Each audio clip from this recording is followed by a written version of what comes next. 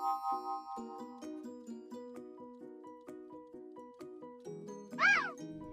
guys, it's your girl Khynny and welcome back to my vlog.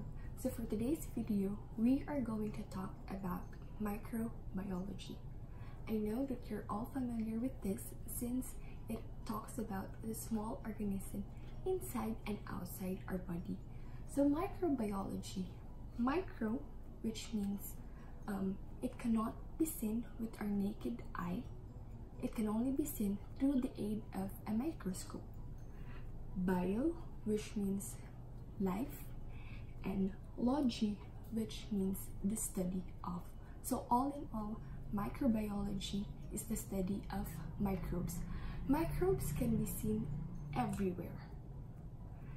Okay, then microbes that can cause disease are called pathogens, and microbes that does not cause disease are called non-pathogens.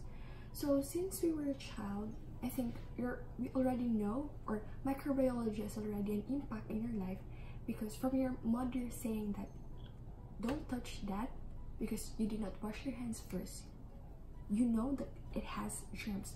So our mother was our first microbiology instructor. So why do we study microbiology? Is it really important? Yes. It is important to study microbiology because what I've said earlier, it is the study of the microorganisms which lives inside of us and of course outside. That will be discussed later, so just listen. Microbiology is the study of microbes. Microbes can be classified into two, which is the acellular and the cellular. First, let us tackle about acellular. Acellular can be called infectious particles. It is comprised of virus and prions. So let's take an example as the virus. One common virus that we're all familiar with, since it is timely relevant in our country, which is the Philippines, the coronavirus. So I know you all know that. Next is cellular. So cellular can also be called microorganisms, and it is also divided into two, which is the prokaryotes and the eukaryotes. So prokaryotes, when we say prokaryotes, it lacks a true nucleus. And under prokaryotes we have the archaea, bacteria, cyanobacteria. So let's take an example as the bacteria. So there are good bacteria and bad bacteria that can go in our body, or that is in our body. Next is we have the eukaryotes. When we talk about eukaryotes, it is true nucleus, and it is composed of algae, protozoa, fungi. So let's take an example of fungi. It can be seen into mushrooms. Yes, you can see fungi, and also algae. Now let us discuss about eukaryotic cells. Eukaryotic cells belongs to the domain Eukaryota. Eukaryotic cells has a true nucleus. From the word itself, eukaryotic, eu, which means true, and karyo, which means in a nut or nucleus. That's why it is called eukaryotic, because as what I've said earlier, it has true nucleus. And also their DNA is enclosed by a nuclear membrane. Cell membrane. The cell is enclosed and held intact by the cell membrane, which is also referred to as the plasma, cytoplasmic, or cellular membrane. Structurally, it is a mosaic composed of large molecules of proteins and phospholipids. The cell membrane is like a skin around the cell, separating the contents of the cell from the outside world. The cell membrane regulates the passage of nutrients, waste products, and secretions into and out of the cell. Because the cell membrane has the property of selective permeability, only certain substances may enter and leave the cell. The cell membrane is similar in structure and function to all of the other membranes that are found in eukaryotic cells.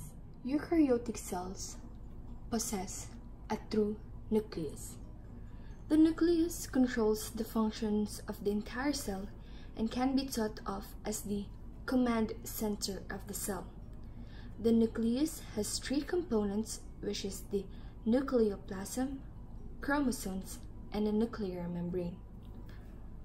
Nucleoplasm is the gelatinous matrix or base material of the nucleus. The chromosomes are embedded or suspended into the nucleoplasm. The membrane that serves as a skin around the nucleus is called the nuclear membrane. It contains holes, which are nuclear pores, through which large molecules can enter and exit the nucleus. One fact is that a true nucleus consists of these three, as what I've said earlier, which is the nucleoplasm, chromosomes, and a nuclear membrane. Cytoplasm. This is where the cytoplasm is located. Cytoplasm is a semi-fluid, gelatinous nutrient matrix. Within the cytoplasm are found insoluble storage granules and various cytoplasmic organelles, including the ER or the endoplasmic reticulum, ribosomes, Golgi complexes, mitochondria, centrioles, microtubules, lysosomes, and other membrane-bound vacuoles. Each of these organelles has a highly specific function, and all of the functions are interrelated to maintain the cell and allow it to properly perform its activities. The cytoplasm is where most of the cell's metabolic reactions occur. The semi-fluid portion of the cytoplasm, excluding the granules and organelles, is sometimes referred to as cytosol. Endoplasmic reticulum. As you can see on the illustration, there are two types of endoplasmic reticulum.